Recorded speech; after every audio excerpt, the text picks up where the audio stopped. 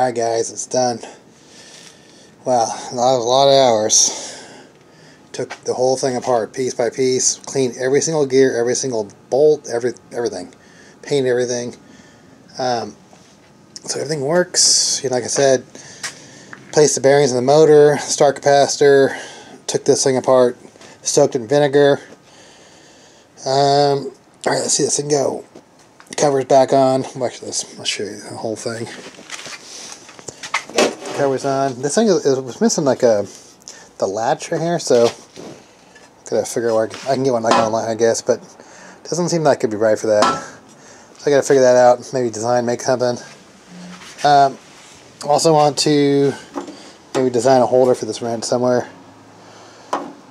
Alright, let's fire this up. So the forward, it has forward and reverse, which this thing actually kind of looks like it's pretty almost done, you know, like the forward.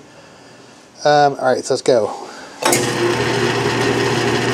It's very quiet when you don't have the gears engaged, and the gears are ridiculously loud in this thing.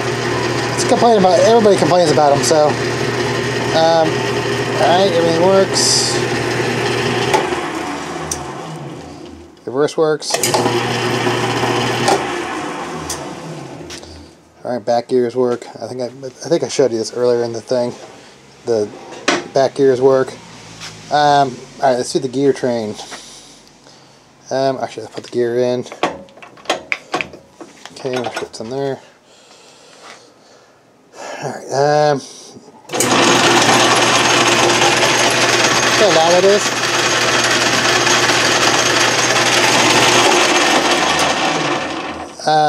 Obviously I design 3D printers, so I have a ton of 3D printers. So I might design some new gears for this thing. Actually, I'd like to design herringbone gears, or some kind of the angled cut. The flat cut gears are super noisy. So yeah, those things are just crazy. Alright, but everything works. Let's do it again.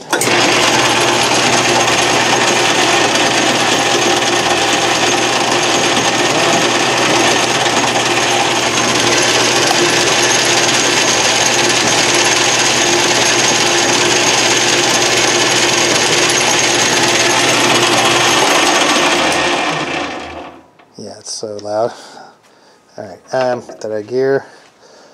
So, yeah, now I gotta start cutting some chips on this. So I'm gonna get a one of those AXA quick tool change, tool post change, or whatever, quick change tool post. So I'm gonna go to those. Seen one like a kit on eBay for like $105 plus shipping. It comes like the holder, like the post and a bunch of holders. But like I 3D printed a bunch of container storages for this thing.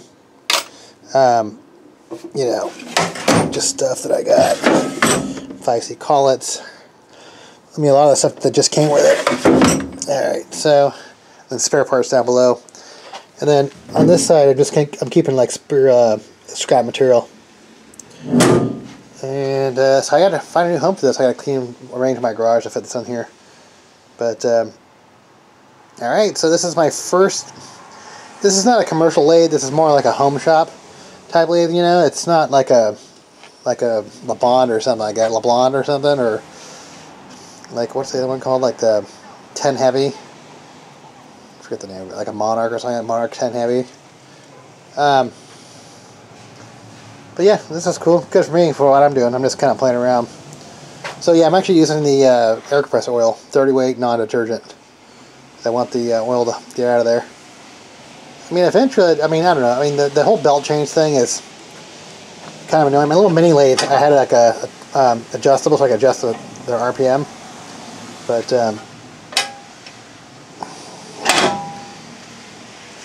so yeah, oh yeah, I got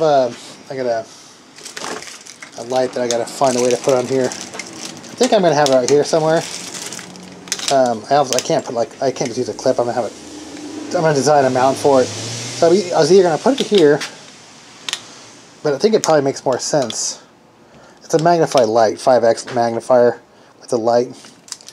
But I was thinking I was gonna put it somewhere, maybe like over here. That way, it's right. No matter where I'm, it's always on the cutting face.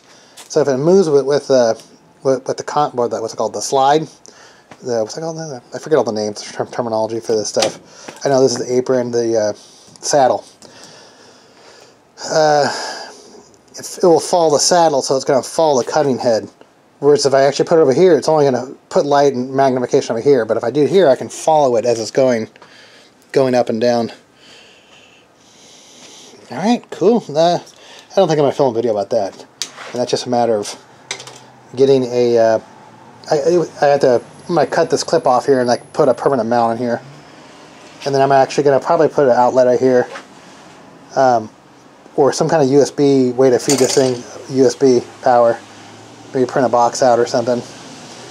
You know, a 110 to USB converter. I might just put like a regular outlet in there. I don't know, I'm not sure. Alright, this is cool. So it was like 600 bucks. I mean, it was $12 for the bearings, about $8 for the start capacitor, so about $25 in that stuff, in the motor.